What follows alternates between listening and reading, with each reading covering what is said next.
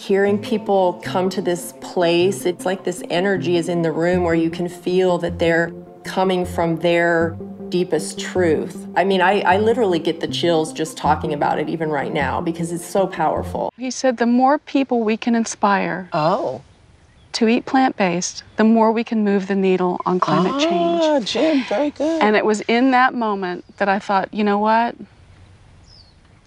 That's what And that's what you're doing right now. That's what I'm doing. And I wanted to write a book and create content and do documentaries and all of that. So it is that moment, I'm just getting goosebumps, but that moment really led me to exactly what I'm doing now. Wow.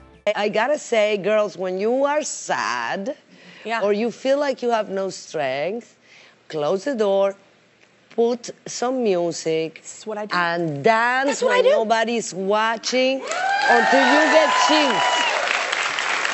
But it does, it makes me feel so good to dance. I love movement. Yeah. Gives you power.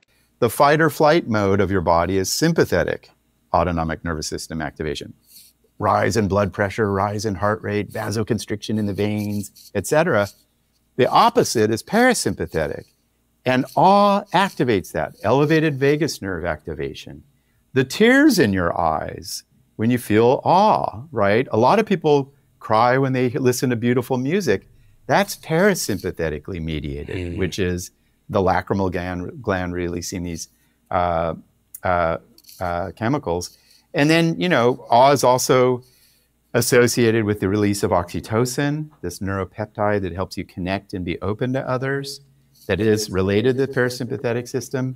So awe really seems to be, in the broadest sense, tracking parasympathetic activation, which is about, I'm interested in you, I'm open, I don't feel threatened, I feel curious about the world, I'm limitless in where the mind can go.